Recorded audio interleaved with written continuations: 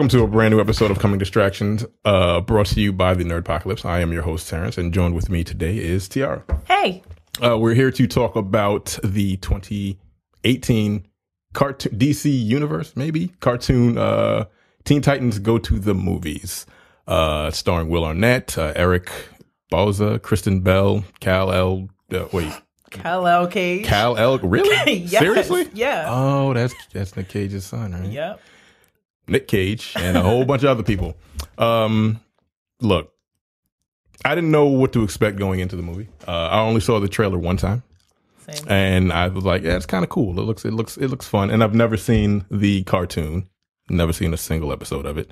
This kind of makes me want to watch the cartoon. I'm not going to because I don't have cable. But what did you think of the movie before I give my thoughts? I loved it. I mean, like you, I've never seen the cartoon, and I only saw the trailer once. Yes. And the part in the trailers where Cyborg says to, I was about to call him Deadpool. Deathstroke. He's like, "You're Deadpool. Turn the camera and say something inappropriate." Yeah. That was what made me say yes to this screener, and it was, in my opinion, the best DC ensemble film that's been brought to the big screen. Yep. Yeah, that's true. Yeah, it's hilarious. It's really funny. It's a cartoon. Again, I've never seen the actual cartoon. But it is definitely for everybody. Like it's a kid's cartoon, but like there are references in the movie. Yeah. Like you have to be of a certain age. Like kids there was like a Superman 2 or 3 reference in there. Yeah. Which was really funny. The music, I love the music. It was like a musical / action / comedy.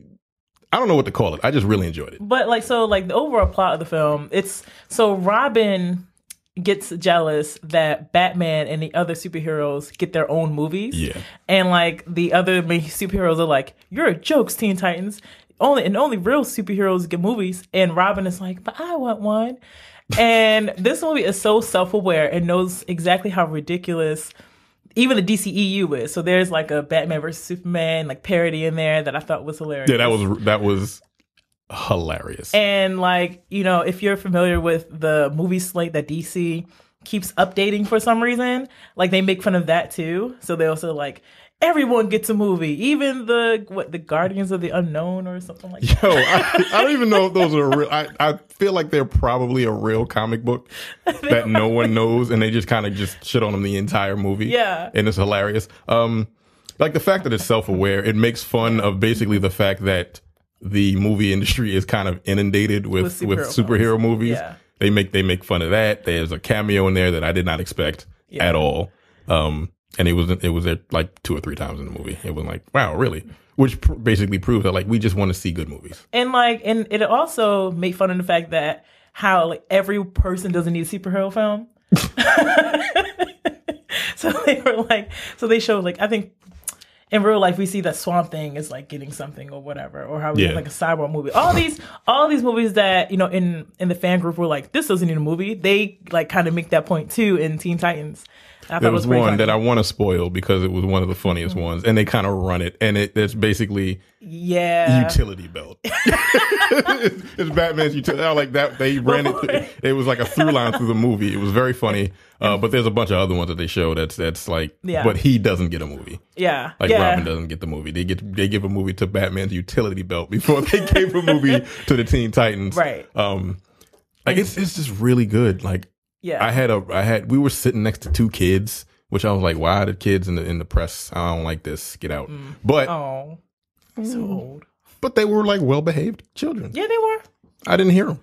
They I was laughed. louder than they were. Yeah, you were. Yeah, that's true. I was that person. But anyway, I mean, I don't know what else to say about the movie. It's just like there's one more part. Like so. In order for Robin to get a movie, he has to get an arch nemesis. Oh, yeah. So they fake create, or they do a bunch of stuff to try to become heroes. I'm not going to spoil it, but then they actually get an arch nemesis. And well, I should probably stop there because it's kind of spoiling it. But it's funny because the arch nemesis, there's a reason why they're always an arch nemesis, and they kind of explain what an arch nemesis is. And Robin is like, "Yo, but but that's whack. I like, we have to defeat you. And it's like, well, wouldn't be an arch nemesis if it didn't. But it's like, it's funny. It's funny. What would you give it as far as? I'd give it a 5 out of 5. It was hilarious. Yeah, I'd watch it again. I'd probably give it 4.5 out of 5. If I had my nephew with me, and I would take him to go see it, but I would probably just go see it for myself. If you have children or if you have nephews, whatever, go take them to see this weekend. There's Transylvania 3. What's that movie called? Transylvania, Hotel Transylvania. This is probably better. Take them to see this instead, because this is 4.5 out of 5 for me. You don't have to worry about Robin saying, "Fuck Batman." It's not dark at all. So, it's very fun. DC should kind of stick with this. Yeah, they're better at cartoons than actual movies. This was funny. So stick with this. Yeah, but that's it. We really enjoyed it. It's a great movie. Go see it. You're watching the Nerdpocalypse YouTube channel. Make sure you click that button to subscribe and check out our weekly podcast where we talk about movie, TV, news, tech, and weird stories from around the internet.